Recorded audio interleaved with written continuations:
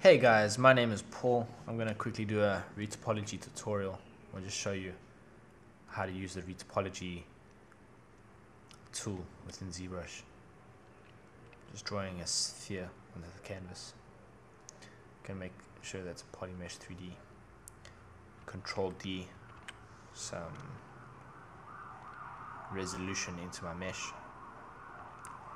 Gonna make a divot so we can retopologize around this divot.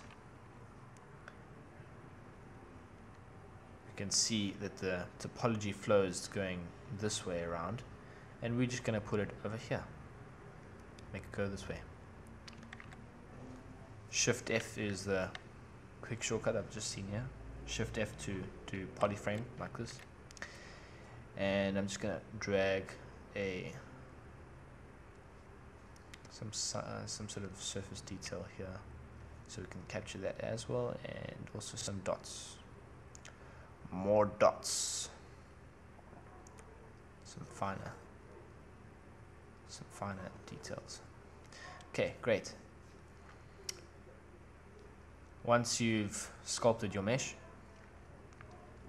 go over to the subtool palette, click subtool, append, zsphere. Click on your zsphere in the subtool palette. Scroll all the way down till you see topology. Click topology palette and then click edit topology. And then it's simply lowering your draw size to get accurate, and just click away to make new edge flow. You can switch to the move tool and just move the topology lines, the edges. Go back to draw, command click to select your point where you're going to draw from, and just draw out. Capture something like this.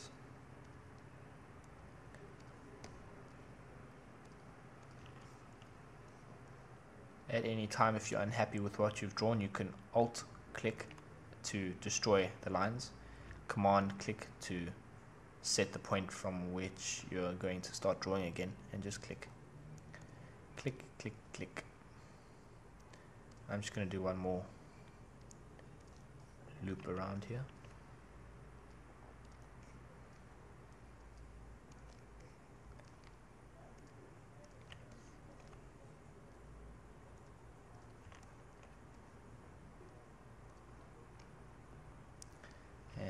Fill in this hole.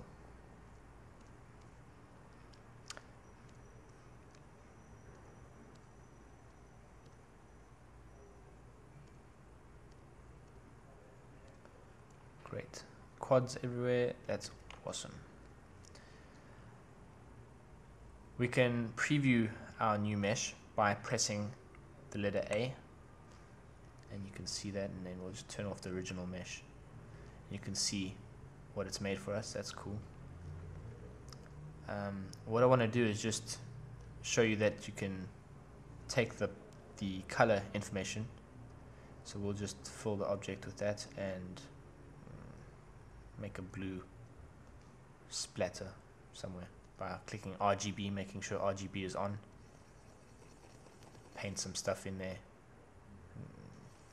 That's cool. Okay, that's enough then.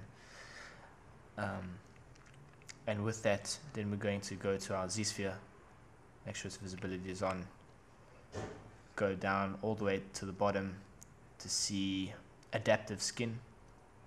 Click that, click make adaptive skin. We need to append that adaptive skin by going append skin sphere. It's just automatically named that because it was on the Z-sphere. We can then turn off our original, not our original, but the mesh that we created with the Z-sphere. Go to our Z-sphere polymesh, and give this some resolution by going Control D.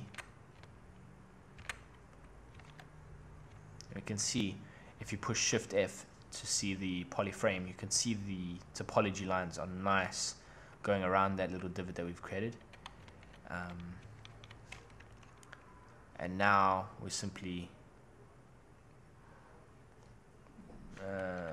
once we have enough resolution, we can simply just go project all. If we are on, we have both of them visible, we have the mesh that you want to project onto selected, and we just click project all. And this dialog here is just saying, do you want to transfer the poly paint as well? And yes, we do. So we say yes, and there it's projected nicely. We just turn off our original, and we can see, we've captured the surface detail, the poly paint. We could have got more finer projection if we had more subdivisions on this, on the mesh that we have made,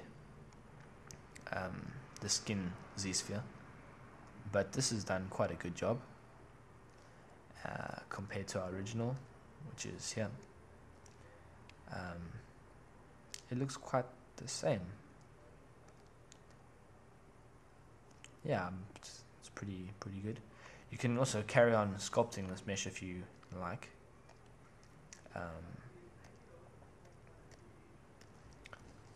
This is still editable. Still an editable mesh, and I think that's all.